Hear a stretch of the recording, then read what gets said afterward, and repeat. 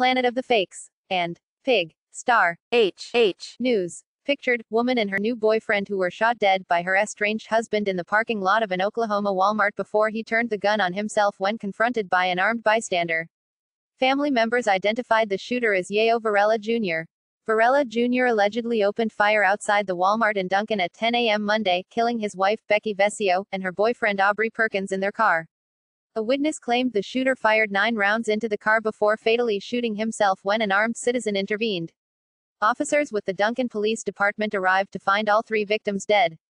Authorities have yet to release the names of any of the victims, but loved ones identified Varela Jr. and Vescio in Facebook posts.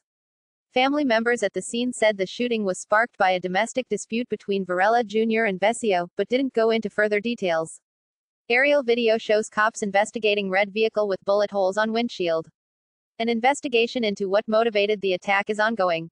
The shooting came months after gunmen killed 22 people in a Walmart in El Paso. In wake of that shooting, along with an Ohio shooting, Walmart announced that customers would be banned from openly carrying firearms inside its stores. Oklahoma attack also comes just hours after 4 were killed in Fresno, California. Please visit www.r-ica.com. Like, follow, share, subscribe, hit the bell and show my community wall some love.